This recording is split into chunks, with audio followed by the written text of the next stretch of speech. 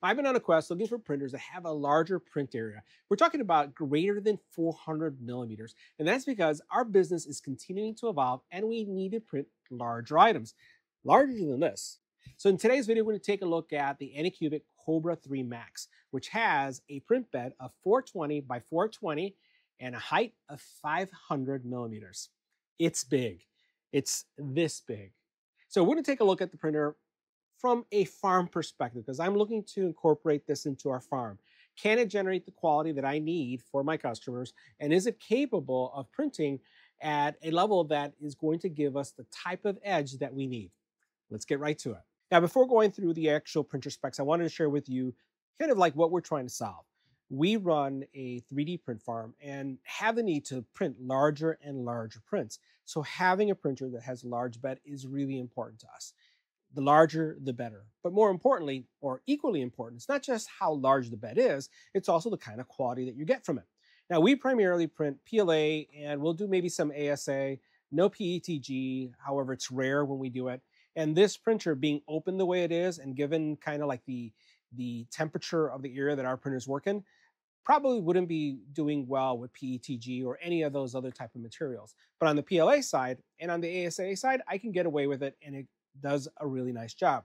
There are a lot of prints that we went through in testing this, and I want to share with you some of the prints that we did first, and then we'll go over the specs, and I'll give you my opinions about the printer and what works really well and what are the things that I'd like to see improved. So first of all, large. It is large. It is large. So this is kind of like one of our prints that we would use for a UV printer. And I needed something that was going to be really large that could print those large prints. And this definitely can do it. Can it print big? It absolutely can. Let me show you some of the things that we did. Now, before going through the business stuff, I've always get asked, hey, can it do fun things? So this was printed on the printer. And this, again, Halloween is coming around the corner. I needed something that my wife wanted in our foyer when people came in. And this is a ghost that can have a tea light inside. And you can put something to drink here. You can put, Pepsi, Coke, whichever, Sprite. And if you're one of those Mountain Dew people, you could do Mountain Dew as well. Needless to say, the quality came out really nice. This is using just some standard Polymaker PLA. Everything that we print typically is going to be Polymaker filament in our farm, and that's kind of like what we use when we do our testing. And this was just their standard white. Really, really like the quality and how well this turned out. Now, in addition to that, we did test out 3D or the actual multicolor. We don't do a lot of multicolor outside of maybe certain badges and branding. And I wanted to show you, here is a print. We printed this out before, and I thought this was a good model just to test out. And this is, again, using some Polymaker PLA, a black, and then a green. We didn't do extensive tuning on the actual filament. We wanted to see how well it would print just out of the box. And you'll see some of the things I'd like to see improved, which would require some tuning. As you'll notice here that I have some shiny areas, which have to do with speed and temperature, but that I'll have to adjust so I can have equal finish. We don't really do a lot of ironing. We choose not to. We want the print to come out without having to go through ironing experience, because that also, over time, depending on how much wear you have on your print head, that affects the quality of ironing. So we don't do any ironing, but there's opportunities here, as you can see from how it's shiny. Let's see right there. You can see how it's shiny here and not here. There's some opportunities to fix that. The first layer on the printer, every single print, we were really happy with the first layer, and I'm going to show you a first layer test that we did as well. We actually ran two benchies because now that they come on there, there's a faster benchy and a slower benchy. This is the fastest benchy that they have. And that benchy did really well. You can see for a bed of this size, it performed as we expected it to. We had a good first layer, and then everything else seems to do well. The arches, the overhangs, everything was nice. There isn't a lot of detail in the back of the boat, but that is what I would have expected. There's also a slower benchy. It takes twice the amount of time. And this is what the slower benchy looked like. And frankly, I can't really tell much of a difference between the high-speed benchy and the low-speed benchy, right? They did both equally well, in my opinion, and came out with very similar quality. I'd say probably what I noticed about the fast one is that it's a little bit more shinier. Same filament. One is a little bit more shinier than the other. See this one right here. And that was the only thing I really noticed. So consistent quality. Now, we print many things. A lot of them are functional parts. Some of them are going to be used for accessories and things of that nature. And I wanted to just see how the multicolor material prints would work out, because we do have their multi-material solution, and you can see that in a couple seconds. But we went ahead, and this was inside of the actual USB or on memory. It's a bottle opener, and we just went with two colors. We primarily print in gray and black and one other color, white. But this is what we wanted to just test out and see how well it did. And it did pretty good. I still see, again, I can do some tuning on the filament. First layer was pretty solid. Top layer is still, there's areas to improve. I wouldn't give this to a client. We don't provide these, but for me, the top layer is going to be really important. We also then ran some picture frames. We do picture frames in, again, PLA and also ASA. And you can see these two picture frames. Dimensional accuracy was solid. And then also we had a really good experience with the first layer. So the actual frames turned out really nice as well. We do, for a product that we work on, we do rulers, right? So these are some of the rulers that we did, alignment sticks. And you can see I have on this one, kind of like the brim, didn't really need it. I turned it off for the second one. But again, for this size, it turned out well. And then also our ruler and our branding came out very clear on these as well. So I was really happy with the overall finish here. And then also the top layer, because this was printed, face down, came out really nice too. You'll notice that I didn't have the issues that I had with the other one, where you saw a matte finish, shiny finish, and then a matte finish again. And also the layer lines were very visible. Not the case with this. So happy with this as well.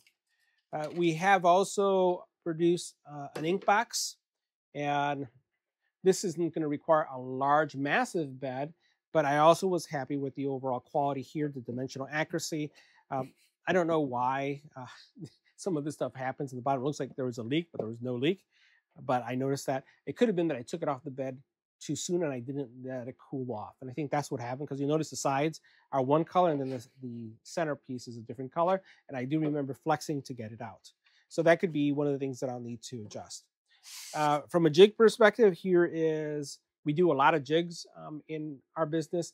And here's one of the jigs. It's important that you don't have any elephant foot going on the sides. So this is pretty flat and dimensionally accurate, and this will go into the machine without a problem. So this worked really well, and all these pieces also work well. Now, the other thing, because we talked about size, we're going to move some of these prints over to the side here. One of the things that we did was a first layer test, and this first layer test took into account the entire bed that you can see here, the entire bed. And I've seen better, but this is not bad, right? So this is the full first layer. You'll notice that there's some transparency. It almost looks like it's one of those for doors, if you want to keep the mosquitoes out. You can see that? You can see it straight through. And I'd like to see it tighter, right? But this came up completely, and there isn't any kind of defects, deformation going on. This worked out really, really well. The only thing I would say is, if you look at right here, you can see, I don't know if it'll come up on camera, but I have really nice finish over here. But then as I start going to the corners, and you can see maybe in some of the shadows, there's some wavy lines on the sides. So it's going to require some tuning for sure. On the larger side, because we are looking at this for large prints, and you can see this is a very large print.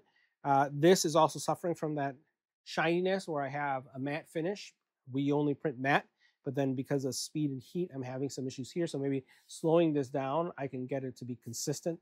I need to do some tweaking, but first layer was good. And this is where you can see some of the rippling that I was telling you around the sides that I have to address. There's been firmware updates, I also know, coming to the printer, and that's been helping somewhat. This is not a relatively brand new printer that was just launched, but I know that they're consistently making some updates to the printer as as time goes on. And I want to say, since I've had it, I think when I got it, there was a firmware upgrade, and then there was 2 more since then. All right, so now that we've gone through all the prints, so you can see the overall quality of what I was getting, let's talk about the printer itself. So first of all, this printer does support multicolor. It's one of the largest multicolor printers on the market that would fall into the consumer grade. We'll look at the multi-material solution in a couple seconds here, but basically it's going to support anywhere from 4 to 8 colors, meaning that you can have 2 of their solutions, their ACE system that they have here, their ACE boxes. You'll be able to have 2 of them connected and support that. There's some things that I'd like to see improved on how they implement that, but that's definitely something you can do. The actual print surface, 420 by 500. And, I love the size. We can take advantage of a lot. I think I have one other printer that is a little bit larger than this one from Creality, but again, this is definitely in the large size. You're going to be able to print a lot of different type of materials with this: PLA, PETG, TPU, and just be aware that some of these materials that I'm talking about, specifically TPU, you will have to load it outside of the ACE system. And that's pretty common. When you think about even Bamboo with their printers, they basically have, if you're doing TPU, they have a separate entry for that. They want you to load it manually, not to do the actual box or multi-material system as you see here.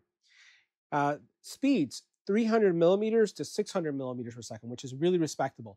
However, I would say, at least with the profiles that they have, this printer was a little bit slower than my other printers that operate in the same speed. So things took a little bit longer. And primarily, something that added to that time was the fact that this bed is so large that it takes a long time to heat and it takes a long time to level. And again, this is all auto, but this is big. And one of the things I wish they did is that if I was only using a small portion of the bed, because let's face it, if I have this benchy, let me put it back on camera, and that's all I have, I'm heating up that entire bed. That's kind of crazy, right? Having to do all that for just one piece. So having the ability to be able to just heat up one specific area would have been great. And I'm going to go ahead and put something to print while we're just going through the actual product, so you can see how long it takes. So I did the long benchy that you saw right here. This is a 53-minute benchy, right? So it took a little bit longer, but I don't want to say that the 18-minute benchy, there was much of a difference when it came to quality. So what I'm going to do is run this benchy, and we're going to run another one just so you can see the actual process, and then we'll look at the software. But what I find is that it was a little bit slower than I'd like, and part of that had to do with the actual temperature. And there is a setting where you can speed things up, but it's a manual setting, and that's kind of a little bit disappointing. All right, so going back to the specs, what do you have? In addition to that, you have a max temperature of 300 C on the nozzle. You can support 4, 2, 6, 8 nozzle tips, which is expected. But what I find is that the actual version of the Anycubic Slicer, which is the same slicer that you're using with Bamboo, Orca, but it's just a skinned version, I find that it doesn't really have enough profiles or enough where you would be able to take advantage of it. So if you're going to get this printer, I would say you're going to want to get your own, build your own profiles, tune them, and get them ready, which is what we do when we're using something in our print farm. Now I can feel right now that the print bed is starting to warm up. And again, it's going to warm everything up. Right now, the print bed is 39, and it's making its way all the way up to 70 to warm up before it goes through its leveling and does what it needs to do. Let's talk about other things here. Basically, you also then have a auto leveling, so you don't have to worry about anything about it. When I put it together, it does come up in pieces, so it's not something that's fully built. All I had to do is put it together. It probably took me about a half an hour to do so. If you've never put a printer together, I would say set aside an hour to an hour and a half, because you'll want to take your time and make sure everything is tightened and ready. You do have mobile support where you can use an app on your phone, or you could go through a browser, or more, let me correct that. You could go through the app, and the app has an integrated kind of browser solution that you can use, or you can use the mobile solution as well. The overall dimensions, if you want to think about how much space this takes, because it takes up a lot of space, and notice I have 2 things here. We're talking about 706 by 640 by 753. This is a no joke when it comes to space. And that I would say is a negative for me. The fact that the ACE box that you have right here, the ACE itself, the ACE Pro, takes up space, and it's space that, I can't mount this on top of it. 365 by 282 by 234 millimeters. So that's going to take up some decent space, and it kind of kills me that I have to go ahead and do that and give that up. Now on the side, let's take a look at what we have over here. I'm just going to move over to the side. Here we have the ACE, and this is the same multi-filament solution that we've seen with other Anycubic products. What I like about this solution, and we'll move this over to the side, is that it does do filament heating, so it will serve as a dryer. And for the most part, it's been maintenance free. And I've been running another one of their products for quite some time now and haven't had any issues with it. Been very lucky, knock on wood, that we haven't had any clogs or jams inside of their Ace Pro. But I like the fact that it does have a dryer, and it also then can support all the rolls that you see here, all four, up to 2 Ace Pros on 1 unit. Now ignore the bits of filament that you see here, because we were actually using this printer a lot. But one of the things I'd like to see is better organization and management of things like this. This is a mess, and there's nothing I can do to make it less messier because of how it's been implemented. As each one of these filaments are being used, what will happen is this will pop out, and you'll see these coming out. So there's no real tooling on this side that is pulling the filament towards the printer. Everything is happening here in this system right here. So you'll see, something come out like this, something come out like this as it's switching and going through things. It does poop like every other printers, but this here is just, I don't know what else to say it or how to put it. It's just a mess. I wish there was a better way to look at this. Now, since the printer does poop, I went ahead and printed a poop tray, and this is the largest poop tray I've ever printed. Look how large this is. And it kind of flings the poop, because you can see the poop that's connected on the wall right there. I'm gonna bring it back and put it here in shot. But what you're looking to see here is, again, the bed leveling is gonna start. It does have a little silicone base there that it rubs to make sure that the tip is nice and clean. But when it's gonna level, and I could disable leveling, it's gonna level, again, this entire bed. It's a big bed, and it's gonna go ahead and do that. And that is something that I'd like to see change. I did incorporate a camera, which is not part of this platform out of the box, but you can order from Anycubic a little webcam or camera so that you can see what's going on this printer. And I went ahead and did that. And it's just, again, another cable that you need to add. On the side of the printer, you do have your power switch. We'll go ahead and pan a little bit over here so you guys can see that right there. So there's your power switch and your actual plug, which I find it's unique that they're both in the same spot. I don't know if I like it or not, but it's there. And it's just weird that it's actually there. So I wish that was on the back somewhere and the switch was just here. Here you have, again, USB cables, and then your power cable or communication cable for the Ace Pro. And then this is for the webcam. I have one extra for loading files. Now the printer is going through its leveling process, and this is pretty standard. Like, this is what you would expect with any kind of printer. So it's going down, it's doing the leveling. But again, because you have such a large area, it's going to take a while to do so. Now the printer does have a little eject area right here on the side. So this is where it's going to, kick out your poop as it goes through that process.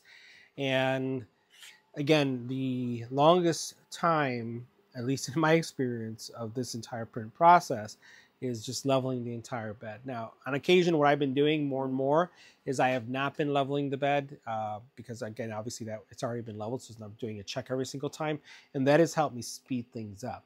But warming up and then also doing the bed leveling takes time, a lot of time.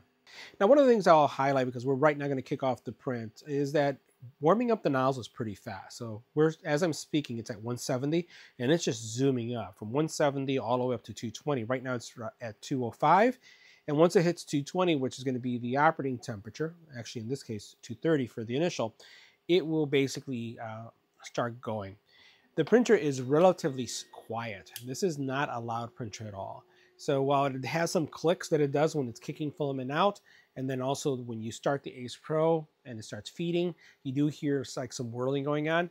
For the most part, everything else is pretty quiet. So it's already started extruding. It's going to extrude. It's going to kick it out to the side. All right, so it went ahead and pooped. You saw that? And that was kind of loud as it went back.